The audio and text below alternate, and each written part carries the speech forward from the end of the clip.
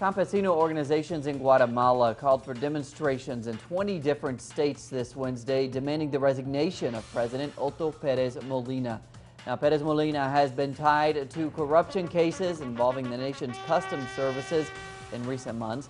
More than 60,000 demonstrators took to the streets in the whole country, including health workers and students. At the same time, the Guatemalan Congress has suspended debates on modifications to the nation's electoral system as activists demand more accountability and transparency from the country's politicians and political parties.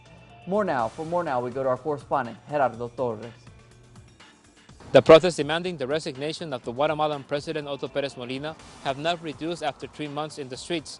Thousands of protesters from different sectors of the Guatemalan society, especially organized citizens, campesinos, and students, continue in the streets demanding the investigation of corruption cases that involve different public officials and that was the cause of the resignation of Vice President Roxana Valdetti. Protesters assure that this is not enough and they still demand the resignation of Otto Perez Molina. They also assure that they don't believe in the political parties that have the main options in the next presidential election in the country. They also assure that the movement will continue on growing and protesting until they find justice against those who robbed the Guatemalan state and until they find politicians that truly represent them. Gerardo Torres, teleSUR, Central America.